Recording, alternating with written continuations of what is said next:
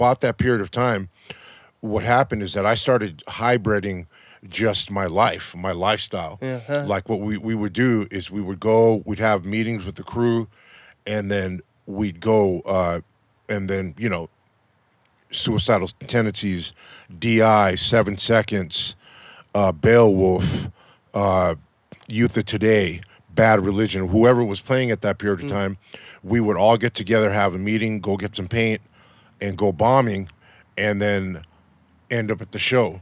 That's so sick. You know what I'm saying? And this was happening, dude. This was happening between like 1985 and 87.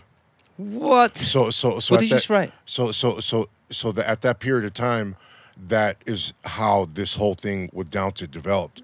Can you give away your name back then, your graph name? No, I'm Shot One from UTI. I got nothing to hide. Okay, dope. You know, the DA and whoever can try to slap a case against me, it doesn't even matter. Yeah, dope. As you were, sorry, I'm a fucking graph fan, as a lot of these guys know. I do, the predominantly graph is all about this. So you know, when you ask me to describe the journey, that's pretty much where it started to develop, which was like.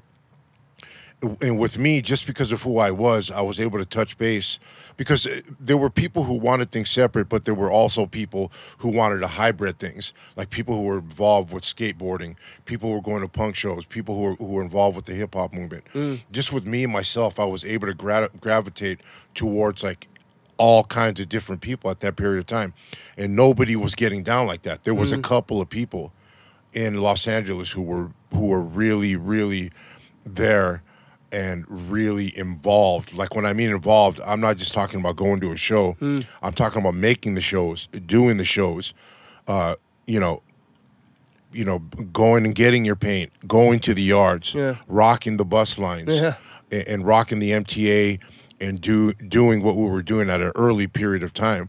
So initially the most significant time was probably between 86 and 89.